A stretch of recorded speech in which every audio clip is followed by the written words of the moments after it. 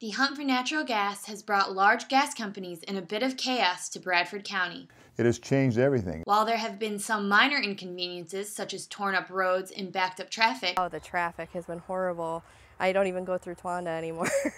About 10 times the traffic that you had before. some residents face bigger problems. I did, however, just recently apply for a second mortgage on my home, and I was not able to borrow the amount that I was requesting because I had signed a gas lease. Some mortgages say that homeowners must keep their property in its original state. Allowing gas companies to drill or use their property breaches some contracts, causing problems for those looking for a second mortgage. I had to resubmit with requesting a lower number, so that was very frustrating.